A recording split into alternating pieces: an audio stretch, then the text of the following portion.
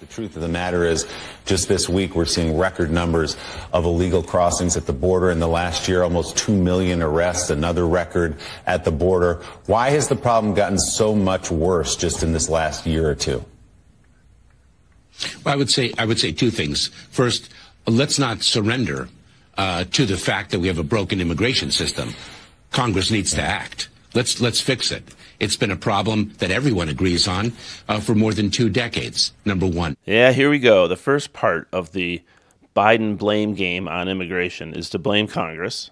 Number two, the challenge that we are seeing at our southern border is not unique to our southern border. It is a surge in migration, a surge in the displacement of people all across our region in Latin America, and not only in our hemisphere, around the world. We are seeing more displaced people now than we have at any time since World War II. But why is it this last year? Why record crossing? Some have suggested it's because the impression that is out there is that it will be easier under President Biden to cross into the country, that the consequences are less severe than they would have been under President Trump or even under President Obama. Why is the problem so intense right now? Well, a few factors. Poverty, violence, corruption, authoritarian regimes.